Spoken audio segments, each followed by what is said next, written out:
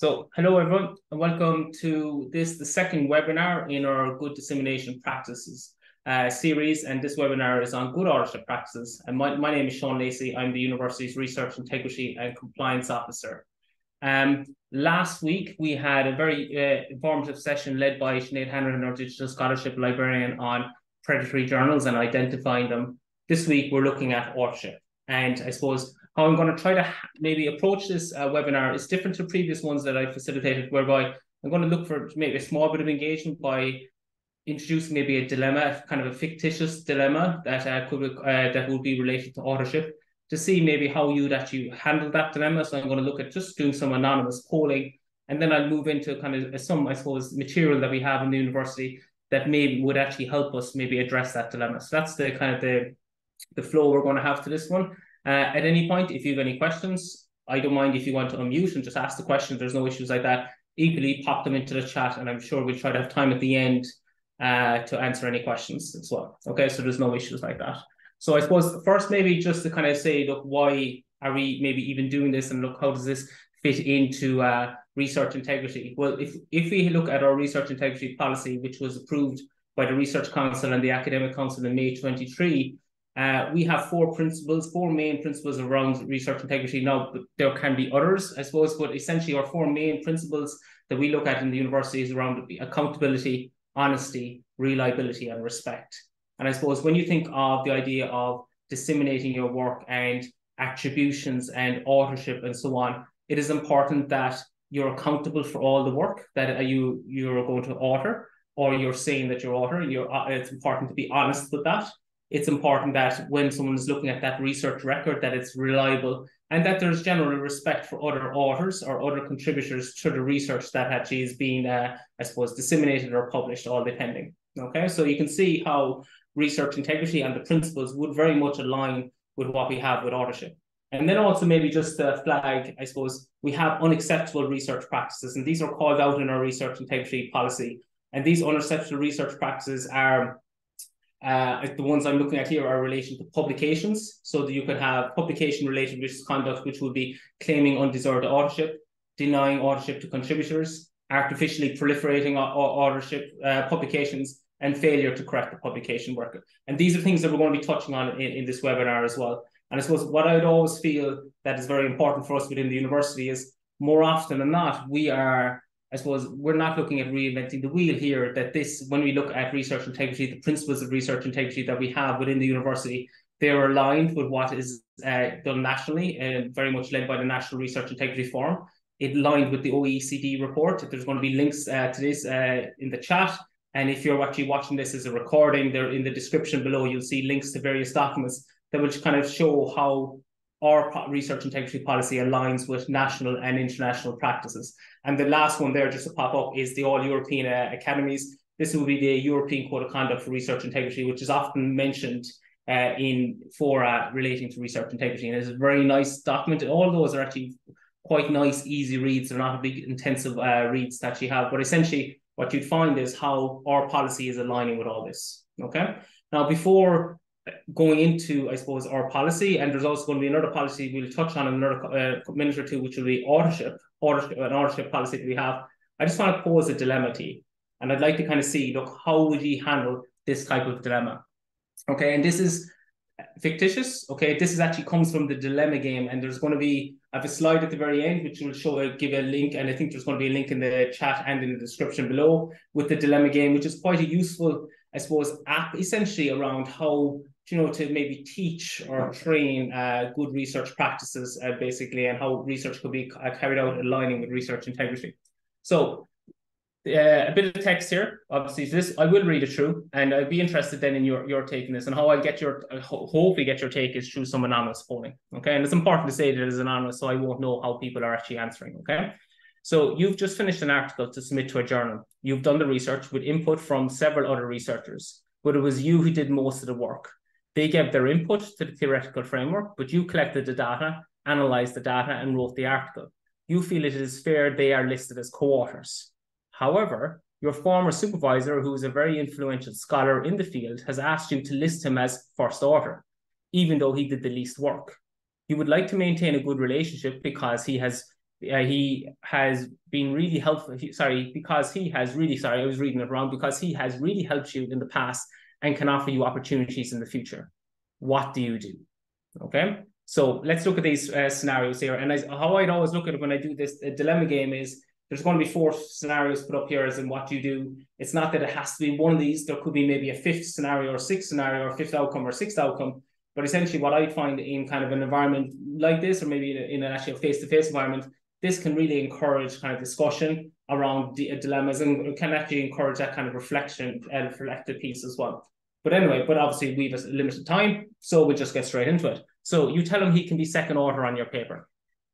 You agree to list him as first order. So he's asking to be first order. So this is where, how do you handle this, okay? So you agree to list him as first order. You agree to list him as first order, but list him as second when you submit the paper. He would probably not remember it anyway, since he publishes so many articles. You tell him he should really contribute to a publication if he wants to be an author, or option E. Now, option E is maybe you'd feel that you wouldn't do any of those. Maybe you'd feel that there's something else there. And that's absolutely fine. Again, these are not exhaustive. It's kind of to encourage that kind of reflection and discussion. Okay. So essentially, I'll try to summarize it again, but I would always think that for me, I know it takes me a couple of reads to kind of to see, look, what's really happening here. But essentially, you've just finished an article that you're ready to submit. There's been colleagues that have contributed to the theoretical framework, and you're going to put them down as co-authors. You have a former supervisor who's quite influential, and he's asking you to put him down as first author. And you're feeling that you should because he could have an impact on your future. Okay. Option A, put him down as second author. Option B, put him down as first author. Option C, tell him you put him as first, but do it as second, he'll never know. Or option D, you tell him he should really contribute to a publication if he wants to be an author. And I think like what's interesting with this type of dilemma is how you would respond can vary depending on where you are in your own research career. But I think it's try to be as honest as possible. Like, how do you think you would actually respond to something like this? So I'm just going to launch a poll here, and I'd be interested in your take if you have a moment on this. So you should be able to see, actually not yet, you should now be able to see Dilemma 1 up on your screen.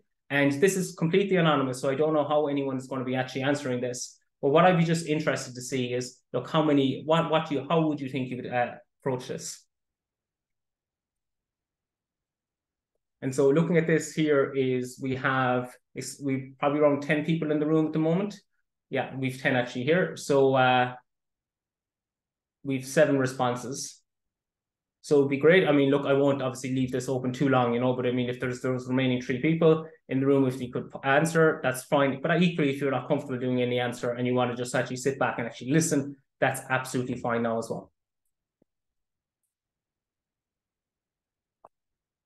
And I'll share these just so, I mean, for absolute transparency, I'll share this so you can just see where what everyone's take is on this. And then I'm going to kind of speak to our authorship policy and how maybe our authorship policy that we have in the university could maybe help us if we were in this type of scenario. And it's very important to kind of say that this is fictitious. This actually came from the dilemma game. This is not anything in relation to MTU at all. Okay, so look, we have 9 responses there so far. So I'm just going to end the poll there, and I will share the results just so everyone can actually see them there. So I just actually want to take them down actually as well, because just to refer to them later on if need be. Okay, brilliant. Thanks very much, everyone.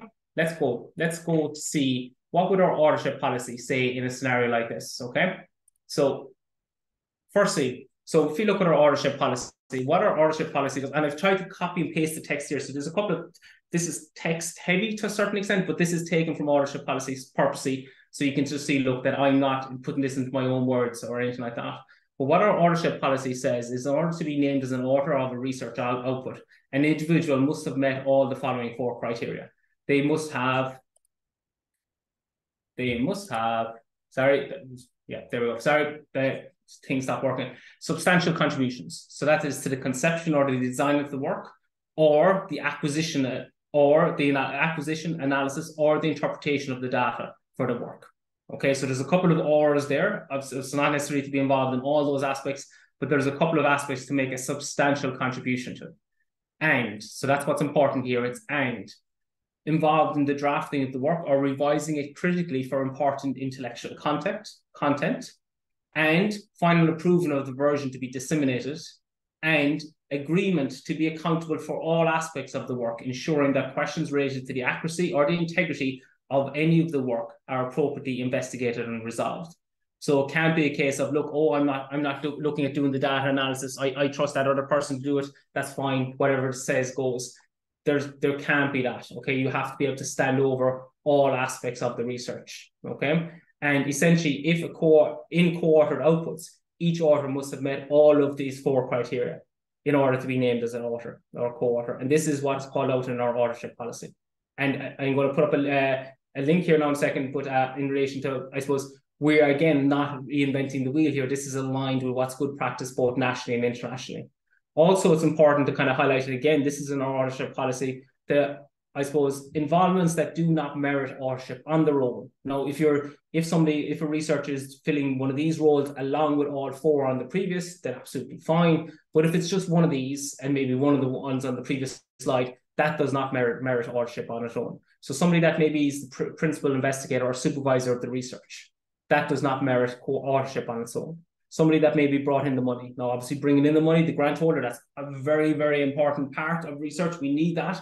But if somebody just brought in the money, I say just, but I mean, that's obviously a very big part of the research. But if somebody brought in the money, then that is not merit for authorship on its own.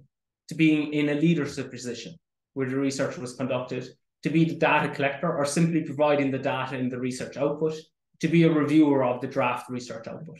So none of those by themselves would warrant co-authorship. Now, each one of those are important, and they would be where you'd have contributions, but wouldn't be enough for authorship. And I'm going to talk about contributions now in a couple of minutes as well. But this is, again, it's just a bit awareness to what our authorship policy says, our authorship policy being aligned with what's done internationally in the International Committee of Medical Journal Editors, and also along with COPE, which is the Committee on Publication Ethics. So we are, again, not reinventing the wheel here. This is what's recognized nationally and internationally, okay? And the last thing then I want to return back to the actual dilemma that we have here is, when we look at this, is there's also, our authorship policy calls out unacceptable research practices in the actual policy itself, okay? And these are around honorary authorship. So this is naming individuals as authors from a sense of obligation because they hold senior positions and may have helped secure funding or supervise the work. That is an unacceptable research practice.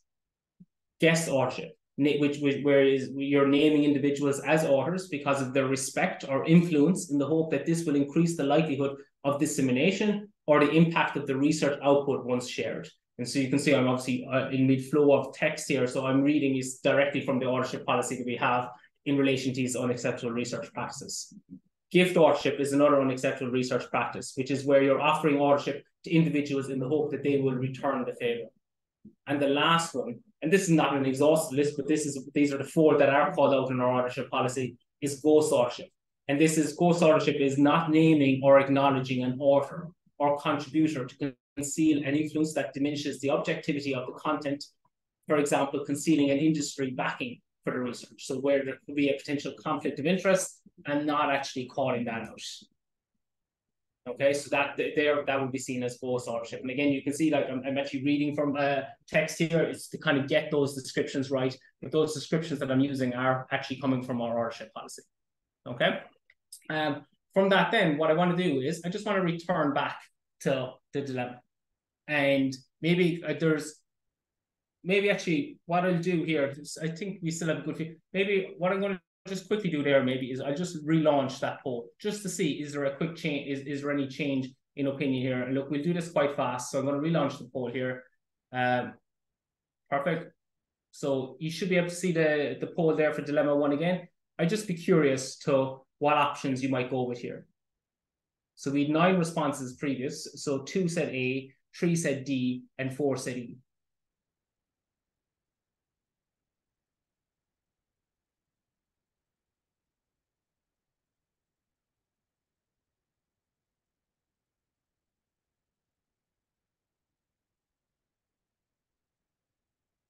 Okay, so it's great to see a couple of responses coming in there. I have 7 of 10 there at the moment.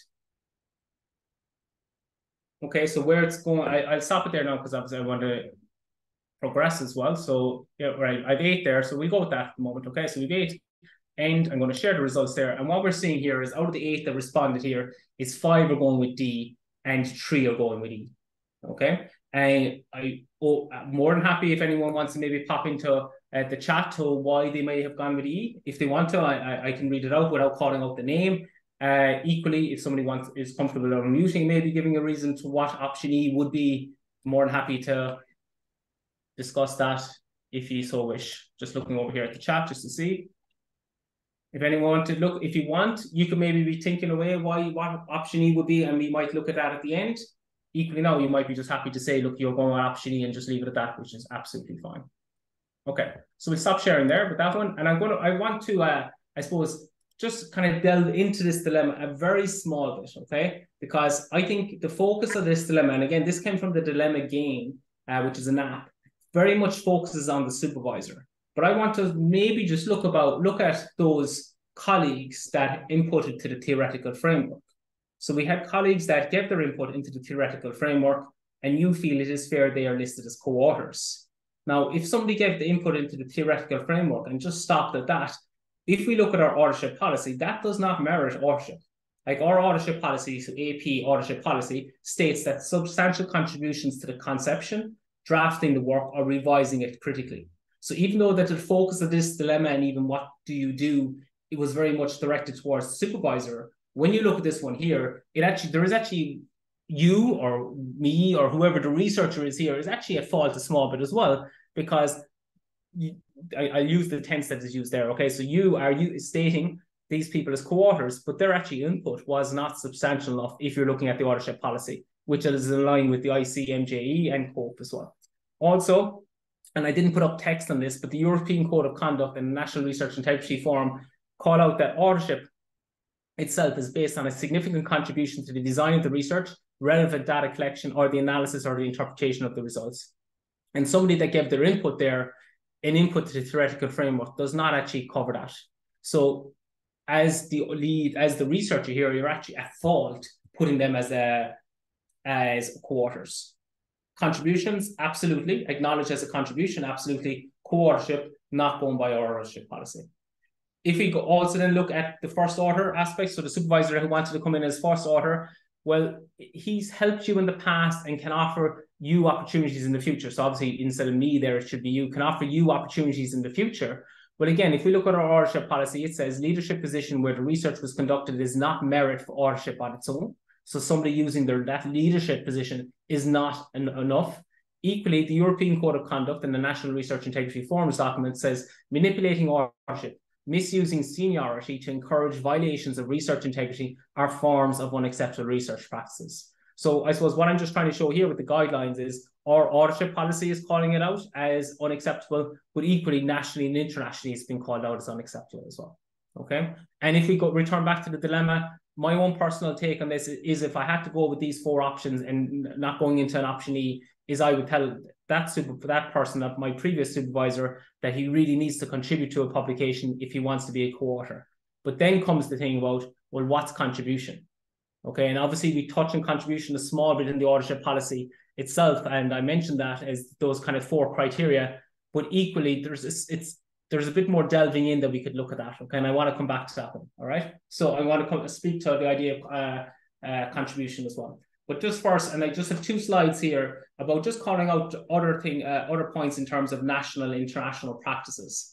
So nationally and internationally, I suppose the 2 main documents that I'm using here is the National Research Integrity Forum's National Policy Ensuring Research Integrity in Ireland, which the university supports, and equally the European Code of Conduct for Research Integrity, which has a revised version from June 23. The previous version was 2017. Again, the university does support this as well. Okay, so just a couple of points here, and I just popped the 4 up on the screen here. And I just spoke, I mean, obviously a bit texty, the slide deck will be shared afterwards, so you can actually have it as a point of reference. But just maybe just to kind of focus on the bold parts here, it's that if you're to be named as author or co-author, you're fully responsible for the content of the publication. I think what is encouraged is that among the authors that you agree a sequence to the authorship. Now that can be tricky. That can be a tricky conversation to actually have. And this is where I'm going to touch on contributions later on, and that might help with that actual conversation that you have. But often what is encouraged here is that a conversation around authorship should happen at the early stages. We shouldn't be waiting to our research journey is nearly complete and we're looking at the idea of publishing, we should look at, because if you think of research, research is producing new knowledge. That's essentially what it is, okay? And that's part of our definition that we have of research within the university. So if you're producing new knowledge or generating new knowledge, it's only right then that you want to share it. So then if you want to share it, then who are you going to acknowledge as part of that contributed to the generation of that new knowledge? So you're going to look at disseminating, you're going to look at publishing, which then means authors are involved. So it's not going to be a big surprise if you're involved in a research study that you're going to be looking at disseminating later on. So it shouldn't be a shock at the very start of the research journey that you kind of say, well, what's our plan here for authorship later on? Or do we have a publication plan? Like that's really what can help get the conversation going. And it's not that you're getting ahead of yourself there. Again, if you're doing research, it's to generate new knowledge. When you generate new knowledge, you want to share it. So that's where authorship is. Okay, so it's important to be aware of that. Okay, it's also important that if we do generate this new information, and it is important that it is shared in a timely manner. It shouldn't be actually put away in a cupboard or however we store things now for a year or two and then look to actually disseminate it, because it actually might be dated. Okay, it is important to acknowledge important work, intellectual contribution. So there's two aspects here. There's the authorship and then there's contributions, and I'll come back to that as well. It's very important to disclose any conflict of interest. Okay, now having a conflict of interest does not mean that somebody cannot be an author. That varies depending on what the actual conflict of interest is. But it's very important to disclose any conflict of interest, even if maybe it's a perceived conflict of interest. It's important to call that out. And you can see sometimes when you're publishing with certain journals, they actually ask you as part of the submission process, report any conflict of interest. Okay, so that actually is part of good research practice as well. It is natural. We don't necessarily like it happening, but we do make mistakes. We could come across an error in our results that maybe have been published, and it is important that we correct the research record. So if we publish work and then subsequently we notice that there's an error in our work which has an impact on our findings, we should look to be correcting that. And that could mean reaching out to the journal to look at maybe addressing the error. It all depends on how big the error is. The error could be something that's a small typo and it can be fixed up. The error could be quite big that actually it might have had a knock-on effect on the results, and maybe the paper needs to be retracted. But that's important, because if there's an error, essentially that error can build, because when you publish your work, the future researcher is going to look at building on your work. So if there's an error in your work, well, then that has an impact on the future researcher as well, okay, and the future research output. So it's important, and it's a key component of good research practice, that if you notice that there's a correction or an error, you call that out and you follow up on it. It is important to actually share negative results. It can't be just, oh, I'm going to share the results that might support my hypothesis or support my objectives. If something is maybe in conflict with whatever your hypothesis or your study objectives, it's important to report them as well. And previous journals were kind of more interested in, we'll say, statistically significant results or results that were positive. There is more of an awareness around that. It's actually quite important to be reporting the negative results as well. Now, negative is a very broad term to what it actually means. That can vary depending on the research context as well, okay? And the last thing, I suppose, is just to be aware of these examples of good authorship practice that I'm outlining here, and I suppose the criteria in the previous slide, that's irrespective of where you are actually looking at disseminating or publishing your work. Like, it doesn't matter whether it's an open access journal that you're looking at or a subscription journal that you're going to go for. These are all still applicable. Okay, so it doesn't necessarily matter. It's essentially what journal you're going for. It is essentially you're looking at disseminating or publishing your work. Authorship is a key component of that. Okay, so moving on then, I want us to look at a second dilemma.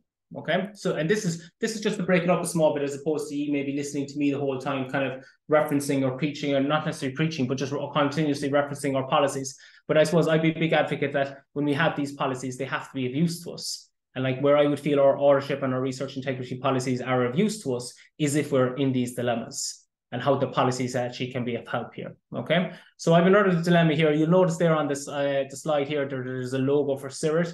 Sinead Hanrahan, our Digital Scholarship Librarian, and myself are members of this national consortium called CIRIT, which is Cross-Institutional Research Integrity Training. The reason I put that logo up there is not necessarily to promote it, even though it obviously is, but this dilemma is something that we created within that CIRIT group. So it's important, I would feel, that when I'm using something that was created in CIRIT, that I acknowledge CIRIT. So that's why that logo is up there. Okay, so here's our second dilemma. You're a new staff member at a university. You have been working on a research project that requires the use of samples given to you by another colleague. In addition, the technician has given you support with setting your equipment correctly.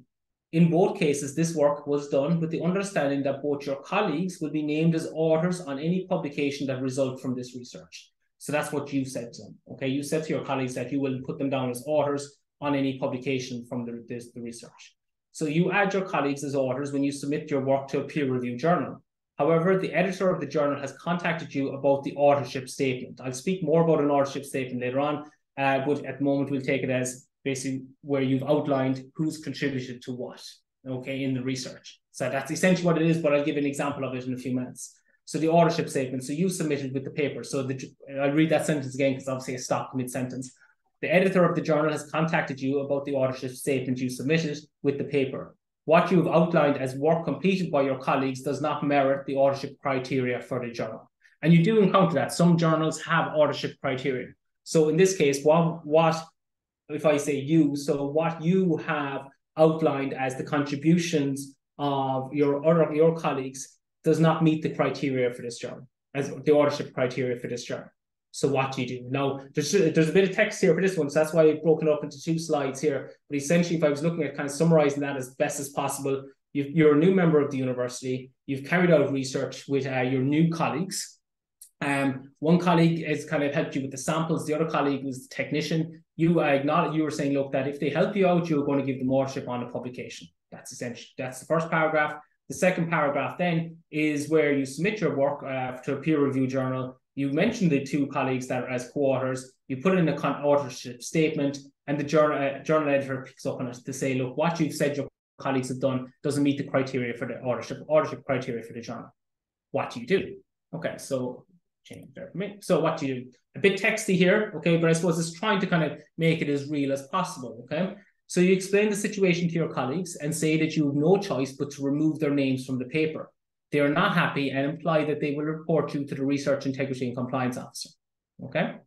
You withdraw your paper from the journal. Now, I'm just going to say, it's not, some of these answers could be, you know, actually, so jeepers, that's outlandish altogether. You'd never do that. And that's absolutely fine. Like, that's what it's there for. And again, if we were in this kind of face-to-face or classroom environment, this is where we would have that kind of discussion as well, okay? So what we do, so B here, you withdraw the paper from the journal and submit to another journal that does not have as strict an authorship criteria. C, you tell the editor that it was an error and that you accidentally submitted an earlier version of the authorship statement.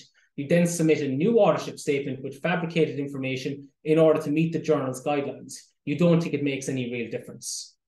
D, you decide not to publish this work as it is too difficult to make a decision that pleases everybody. You do not want to upset colleagues, especially as you're a new staff member at the university. Okay, so what do you think of this one? So let me launch that poll there.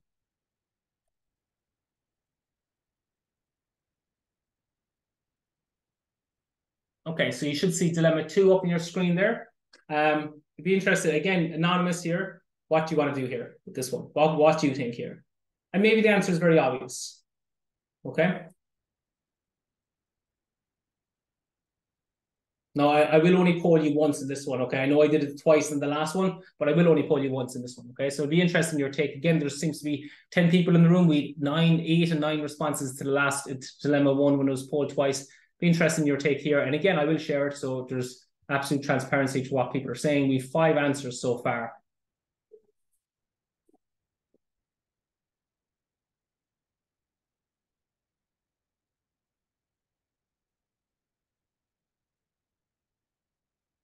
Okay, so 7 responses there. And I know, look, I mean, you might say you feel under pressure answering this and you'd need more time. That's completely understandable, okay? So look, that's where this recording can be something, this video is obvious, this webinar is recorded and you can go back and maybe think more. You can have the dilemma, have the context up on your screen and kind of think more about it and you can see, okay? But anyway, we have 7 responses here, okay? So I'll end the poll there and I'll share just so you can all see. So what we're seeing here is 5 are saying A, 1 is saying B, and 1 person is saying E. And obviously we're looking at a small enough group here, but it is just interesting to see 5 are saying A, B and E are there's 1 person each. Now, if somebody that's maybe put in B, E want to maybe share, or equally if anyone wants to share why they're picking a particular scenario, that's absolutely fine as well. I mean, if you want to share anything like that. Okay, so what I'm going to do here is I'm going to kind of work through these and just kind of see, look, how does this link back to maybe things that we've covered already in the previous slides, okay? So what do? You explain the situation to your colleagues and say that you have no choice but to remove their names from the paper. Now, I would think, so let me read it out. They're not happy and imply that they will report you to the Research Integrity and Compliance Officer. Now, really, that as the Research Integrity and Compliance Officer, that last sentence is actually irrelevant, really, okay? Because essentially what you nearly have here is you have a colleague that is looking to follow good practice. So now, obviously, these other colleagues maybe feel that this is not good practice, and maybe that's why they're saying the report to the Research Integrity and Compliance Officer. But essentially, that last point wouldn't necessarily be applicable looking at the information that we have here, taking it at face value. I suppose the one thing that I would maybe probably add to A, like I would think I personally pick A. I think if I remembered each one of these, I might revisit. I think it's A is my answer as well to this one. But it's that you wouldn't put them down as authors, but again, you would acknowledge them as a contribution. And I think that's just not what's called out there, and maybe that's what held off somebody answering and putting the E. I would look at that they're not authors, but they are. They did help. They did offer guidance or give input that you would put it down as a contribution. Withdraw the paper from the journal and submit to another journal that does not have as strict an authorship criteria. That wouldn't be good practice, because essentially you are wrong in naming these two colleagues as authors, given the contribution, again, going by the blurb that we have in the previous slide. So you ignoring this editor and going off to another journal, you're actually now being negligent here, and you're actually then not in compliance with our authorship policy in this case. Tell the editor that it was an error. Obviously, this one now is this is the worst of them. Tell the editor that it was an error and that you accidentally submitted an earlier version of the authorship statement. You then submit a new authorship statement with fabricated information in order to meet the journal's guidelines. You don't think it makes any real difference. So it does make difference, because essentially the key word in there that if it was to jump out of me is fabricate. And fabricate is one of our three most serious types of research misconduct. So authorship policy and nationally and internationally calls out that falsification, fabrication, and plagiarism are our three most serious types of research misconduct. And here you're fabricating. It's called out, okay? So this clearly is an unacceptable research practice, and it could actually be seen as severe as a research misconduct case here. It depends on more, you need more information, but essentially fabrication is not encouraged. It's completely in non-compliance with our research integrity policy. You decide not to publish this work as it is too difficult to make a decision that pleases everybody. You do not want to upset colleagues, especially as you're a new staff member. This is the one that you nearly empathize the most with, that you want to kind of keep everyone happy. So the easiest thing is to nearly walk away and not do anything. But I suppose if you go back to one of the points that was mentioned in the Good Authorship Practices, that it's important to disseminate your work in a timely manner, not ignore it. So this here will be where you're not nearly aligned with good authorship practice in itself. Okay, so if I was going with any there, my own take would be, if I'm going with A to D, discussion obviously would be around E, I would be going with A myself for that one. Okay, now what we've touched on a bit, and this is kind of the last kind of, I suppose, let's say texty bits that I'm going to talk about here, and maybe we'll have time maybe for questions then if there are questions, is around contribution. Okay, so contribution has been mentioned a lot. I think nearly throughout this whole session, contribution has been mentioned. Again, contribution is actually covered quite well in our authorship policy. And again, this is where I feel our authorship policy is there to help us, okay, because it can help us handle these various dilemmas. So first one is, it is strongly advised that research collaborators discuss authorship at an early stage. So I touched on that already. Like it shouldn't be a shock that we want to disseminate, we want to publish. So it can't be seen as, oh, you're getting ahead of yourself if you want to talk about authorship at an early stage. It's good to have these conversations at an early stage because you know where you stand. Then what you would do in that case is you discuss authorship, and this is at the early stage, and you'd note the decisions. Look, this is what we kind of said. This is our kind of plan for when it comes to authorship of the research outputs. Now, maybe you'll have multiple research outputs, and you might have authorship for different ones. And it's worth putting in the effort to actually have, look, what is our plan here for this? Now, it doesn't mean that when you set this plan that it's something fixed that can't change. It completely can change. There could be somebody down in part of the research team that was going to lead out on a particular output and who would have been potentially first author. but then due to whatever reasons couldn't lead out in it. So maybe now, maybe would be reduced to third or fourth author, or maybe would be reduced to a contribution. And that's absolutely fine, but these are things that would have to be documented, okay? The university recommends credit, okay? And I'm going to touch on credit now, really, and I think it's something that's quite helpful. And what credit does, so credit is a contributor's roles taxonomy, and we're going to touch on this now in the next couple of slides, I think 2 slides time. And what it does is it clarifies contributions. So this is kind of internationally recognized to what contributions would be for an actual research study, okay? And what credit does is it offers authors and contributors the opportunity to share an accurate and detailed description of their contributions, okay? And it is helpful for everyone then to actually nearly have a discussion around credit. And this is called out in our authorship policy. So just to touch on the credit, so there's 14 parts of this taxonomy. So I'm just going to mention each one here. Then the next 2 slides afterwards are kind of give more description. So I'll skip over those 2 slides, but they can be a point of reference for yourselves then as well, okay? So for credit, and I'll kind of quickly go through these, but it's essentially, you want to kind of know, well, who came up with the idea? Like, whose concept was this research? Who curated the data? So who brought in the data, maybe who managed the data, who cleaned the data, who prepped the data for the formal analysis, who then carries out the formal analysis. Now, there might be multiple who's there, okay? But who does that formal analysis? Who brought in the money? Very big component of research is somebody that's bringing in the money. Who's actually carrying out the investigation? Who's formally going out there maybe and getting the data in? You know, maybe carrying out the focus groups, going in the lab, rolling up their sleeves and doing the stuff in the lab, whatever the research context is. But who's doing that? What methodology is being used, and who actually helped with setting up that methodology? Who put together that plan? What the plan then could be a publication plan, data management plan, statistical analysis plan. That all kind of feeds into kind of this methodology. Who's managing the project? What resources are required? And maybe did somebody have to bring in these resources? Maybe a particular software was required for a particular research that we were doing. And so then that obviously speaks to the software as well. Okay, so some of these are obviously, they're not necessarily they're not mutually exclusive, they can overlap. Who's supervising the research? Maybe nobody is, but I mean, that is part of credit.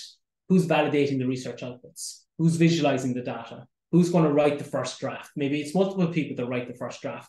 Who's going to review it before review and do the final edits? So this is credit. This is something that's called out in our authorship policy as being encouraged that our researchers would look at. Now, how do we do this? And there's loads of ways that we actually could do this. So my next 2 slides are basically the text around those 14 tax aspects here. So I'm not going through them here. But I just wanted to put up maybe a sample contribution table, because I suppose in my mind it is very good. I think it's quite useful to know, look, well, what is good practice? But sometimes I would think it's even more useful then to, well, how do I implement that good practice? So I know credit is good, but how do I do it? Okay, how would I use it? And this is just kind of giving an example to how you could do it.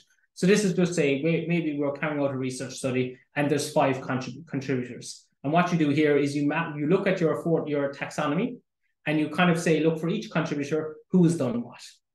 And you start doing tick boxes, that's all, okay? Now, you could equally say, like if I look at conceptualization here, there's a tick for contributor 1, 2, 3, 4, okay? But maybe 1 did more than 2, 2 did less than 3, 3 did more than 4, whatever way we want to work on. That's a bit kind of confusing how I said it there. But I suppose essentially the ticks nearly imply that everyone's equal there from contributor 1 to contributor 4. But maybe the contribution to the conceptualization varies. So sometimes what I would have seen here is somebody would use nearly a heat map. Now it's getting a bit technical there, that this is where you're weighting somebody's contribution for each one of these, but it is something that I've seen. Okay, so it's not necessarily always tick boxes, but I think tick boxes work for what I'm trying to kind of get across here. And what we can see if we take a quick scan of this is contributor 5 has done the lease. Now, I'm saying the lease, taking it at face value, funding acquisition, that could have been weeks of work. Like, we don't know that. I mean, and obviously there needs to be that background, back story as well. But we're just taking this at face value, optics. There are 5 ticks for contributor 5. Okay. So where would that go? As a suggestion, what that could mean then is you're having this discussion with your research team. And what you could say, well, if you look at our taxonomy here, contributor 5, whoever it is, has done there actually the least work here. It's only a couple of small bits. It's been very beneficial. What we should be doing here is contributor 1 to 4 would be authors, contributor 5 will be acknowledged. That's an example. Now, I'm not saying that this is the way it has to be done or anything, but I suppose this is an example of how you can actually use the credit to actually have this discussion around authorship and contributions. And then something that I'd see sometimes in some papers as well is you'd see something around an author's contribution statement. So this was mentioned in one of the previous dilemmas about the editor saying, look, that they weren't happy with the author's contribution statement. So this is kind of giving you an example of how you could see one. Again, this is just one example. There are many ways of doing this. But just say you produced work, John Doe and Marge Simpson produced work. So these are the two authors for a particular body of work. In their author contribution statement, they could do something like this, where their initials would go in brackets after each one of, I suppose, those aspects to the taxonomy. Like that would be an author's contribution statement. Okay, now that's one example of how it's used. Like there's other ones, like if you Googled there how to use author contribution statement, you'll get different examples. But this is one that, I mean, it's quite straightforward. You're mentioning the taxonomy, you're referencing it, and then you're calling out the various components here. And just I did it on purpose here. In this one here, like I've done 13 of the 14. I didn't call out funding. I'm just kind of saying, oh, maybe there was no funding here, so that's why it's not mentioned. And that could be the case. So it's not that all 14 have to be mentioned. Maybe only 10 are applicable to your research study, so you just mentioned those 10. Okay, so it's just kind of, there is that obviously flexibility, so it's not something that's set in stone. Okay, and we're doing okay here in time. Just one last thing, because it just mentions, it touches on contribution, is you're encouraged, and it's called out in our authorship policy, to have an ORCID. An ORCID is an open research and contributor ID, and this is where all your research outputs, both peer-reviewed and maybe something that maybe some outreach initiatives that you might have, if you can attach an ORCID to it, can all be compiled together as in your ORCID, so you can have an ORCID profile. So it's just something to be aware of. Also then, the National Research Integrity Forum is, I've mentioned that a good few times into this session here. What I reference is the National Policy Ensuring Research Integrity in Ireland. But in March 22, they actually came up with a framework to enhance research integrity in research collaborations. It's quite a nice document, quite well put together. It's an easy read, essentially, is how I look at it. And it gives guidance for researchers on how to reinforce a culture of research integrity in their collaborations. Because I suppose as a technological university, we do collaborate. We collaborate a lot, both internally, as in the university, but also externally. And it's important that when we do these collaborations, that there's a certain awareness around that kind of culture of research integrity, and what we recognize is that understanding of the principles of research integrity, and what are we going to be doing in relation to various aspects of the collaborative process that we're in. Okay, so this framework can be quite helpful to avoid instances of research misconduct or QRPs, or questionable research practices during the collaborative work. And often these can be simply down to having discussions at the very start. Look, this is how we're going to be doing this work. Having that, and let that be an agreement among all the partners. This is how we're carrying out the work. And then if somebody comes later on and kind of wants to do something else, you'll say, well, that's kind of in conflict with what we said that we do at the start. That doesn't mean it can't be done, but there has to be at least awareness that deviates off from what we said we do. Okay. Okay, so I have one more dilemma. I was kind of leaving it. So I said I'd see with time, but what I'm going to just do here is see, look, does anyone have any questions? I can put up another dilemma maybe just to see if people want. No, it's not that I'm looking to, I mean, it's nice obviously to finish early as well, but will I go through one more dilemma? I think they're useful. I don't see anyone saying no anyway. So let's go one more dilemma and then we leave it there, okay? So the last dilemma, so this is dilemma 3 that we have, is you are a final year PhD student. So again, this is something that we created in CIRIT. You're about to submit an article to a peer-reviewed journal based on research that you have been doing for 18 months. You have largely been under the guidance of postdoc researchers as well as your PhD supervisors. Your head of function, who oversees a large number of projects, has not been involved in your research beyond occasional check-ins. Before you submit your article, the head of function emails to tell you to list them as an author on the paper. You do not think that this is appropriate. You are unsure how to proceed.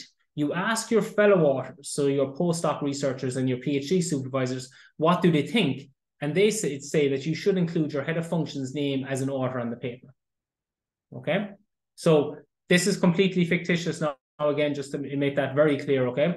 But I think it seems kind of as an interesting dilemma. So you're a final year PhD student, you're looking at disseminating or publishing some of your work. You've been mainly supervised by postdoc researchers and you have your own PhD supervisors. When it comes to publishing some of your work, those co-authors are going to be mentioned, those, I suppose, contributors are going to be mentioned as co-authors, but your head of function then says that they want to also be named. You're conflicted what to do here. So you reach out to your kind of, I suppose, your next, I suppose, people that give you guidance, your postdoc researchers and the PhD supervisors, and they're saying it's okay. Right? Go ahead with it. What do you do? Okay. So let's see with this one. What are the options here? So you list the head of function as an author on the paper. You are nearly finished your PhD and would like a good reference for future opportunities.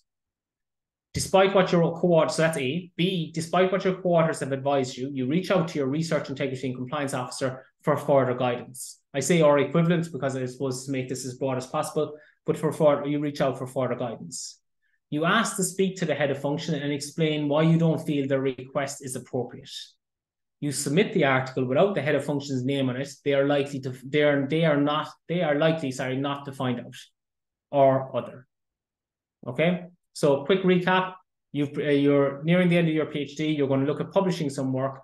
The postdoc and PhD supervisors that have helped you are going to be named as co-authors. A head of function that has only done irregular check-ins is asked to be named as a co-author. What do you do? You're conflicted. You reach out to your postdoc researchers and your PhD supervisor. They say, no, this is okay. Continue. What do you do? A, list the head of function as an author. You're nearly finished your PhD and it should help. B, despite your co-author's advice, you go to the RICO or equivalent for further guidance. You ask to speak to the head of function as C and explain why you don't feel the request is appropriate. D, you submit the article without the head of function's name on it. They are not likely to find out. Okay, so let's see. I'll launch this. And here. So that other one might have been sharing the whole time. Hopefully you just closed it down now because I actually forgot to actually stop sharing it, but hopefully you figure that out. And here, this is dilemma 3. What do you think for this one?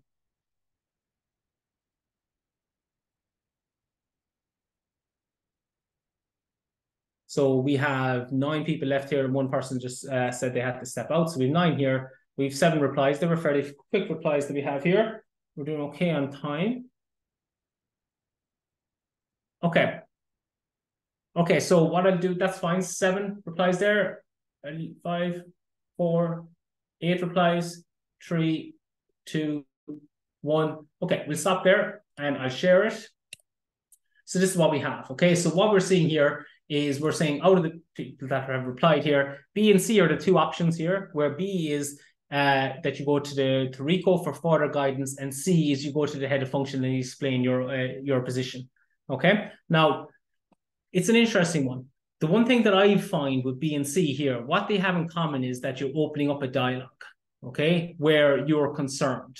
Like now maybe this is my own interpretation of it, and again, this is where there's that whole discussion piece with it. Okay, so is you could look at, actually, I closed down the poll. I don't know, did I stop sharing it or what? Yeah, stop sharing, just if it's coming up on your screen. So with B there, despite what your co-authors have advised, you reach out to your research integrity and compliance officer for further guidance. Now, for me, the big take wording for that, me being the RICO even, is its guidance. And like when I look at, I suppose, my particular role, like my role is around research integrity, which is promoting good practice.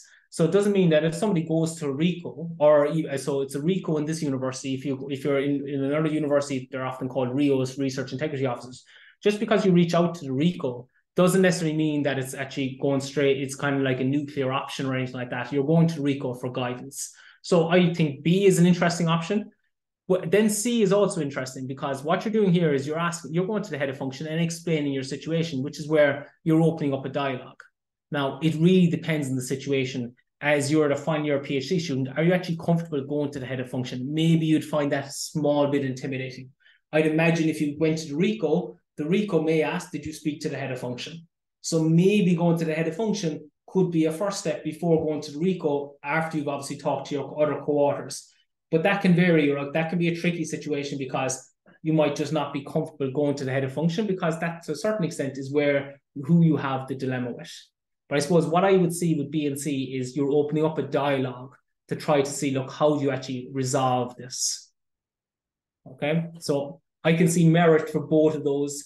And really what my take is, you nearly need more information on who the person is, who are the researchers, what is the context, to maybe kind of say to kind of go over one, B or C. But in my mind, B and C would be our options there to this one. I wouldn't go with A, okay, because that's not in compliance with our authorship policy. Just so I suppose, just to see where my head will be at with this. And D, submit the article about the head of functions. I wouldn't go with that either, because in a way you'd say, is that nearly being kind of to a certain element dishonest, because you've been asked to do it. Now you've been asked to do something that you're not comfortable with. But like, I mean, should it be a case of confronting that as opposed to kind of ignoring it and hoping it would never come back at you? Okay, so I suppose I wouldn't be encouraging D there either in that case. Okay. Look, that's me done for this one. Perfect. I see there's a few people leaving, signing off there. Actually, just one last slide, just so you know, because this will be in the slide deck, is just the link to the dilemma game. Now, the first dilemma that I shared there did come from the dilemma game. The other ones didn't. They were created by the CIRA team. But it's just it's a kind of a nice idea to how you may handle certain dilemmas. And often it can be about having a conversation. I can see one hand up there. Do you want to go first? Oh, thanks, John. Oh, thank you very much for the presentation. I just wanted to add, it's not a question really, it's more if anybody wants to do the game, it's such a great game. It has won the Council of Europe award and everything, and the Netherlands are using it as standard practice for their research. Research, and anybody doing PhD and master is very actually easy to use in the class. And as you say, not only does it have an app, but it also has a card, a game option, which you can do. And it doesn't even necessarily have a right and a wrong answer, but it requires a dialogue. So you can have two right answers or three kind of debatable answers. So it's around a debate. So, I think it's a great thing to use with the students. So I think give it a go if anybody's teaching students that have an element of research in it. Perfect. Thanks very much for that. And the other thing, just to add to that, what I find quite useful with the Dilemma Game app is that when you submit your answer, it actually then gives you, look, how other people have answered to this, and it will also then for some of them, now not all of them, it will give you an expert opinion. So after you've submitted your answer, you can kind of see the collective of how other users, what answers they've given. There's no mention of how many they are, but it gives kind of a general percentage. And then it will give you an expert opinion as well, which is quite useful to read through that as well. And you can submit your own dilemma as well, and there's a new one every month. Brilliant. Thanks very much for sharing that, Villetta. I didn't know about that with the new dilemma, uploading your own one. That's very interesting. So the slide deck of this will be shared afterwards, and there's a link to it. I mean, if you Google it, you'll find it anyway, but it'll be there. And I find it very useful, and hopefully you found it useful in this session here as well. So obviously, yeah, we're doing okay for time for finishing at 2 o'clock. So if there's no questions, I'm happy to leave it there. Okay, look, thank you for the feedback there in the chat. That's brilliant. And as mentioned there, Lydia just popped it into the chat there that the recording here will be up on our YouTube video, and there's other recordings from various other sessions that we've had up there as well that you might want to check out. Okay, I think we leave it there. So thanks very much, everyone. Thank you. All the best.